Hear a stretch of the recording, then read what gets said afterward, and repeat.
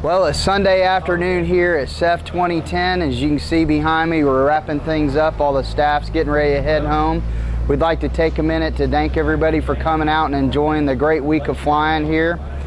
We had 491 pilots join us at SEFF 2010 this year. About 25 vendors were exhibiting on site. We had about $20,000 worth of raffle prizes given away throughout the weekend, so that was great. We raised about $4,000, almost $8,000 for the Fuller Center for our charity this year. And we're looking forward to SEFF 2011. It's going to be held here again at Mac's property at Hodges Hobbies. And one of the big deals about next year, here's the key word, SEFF Week. The whole week?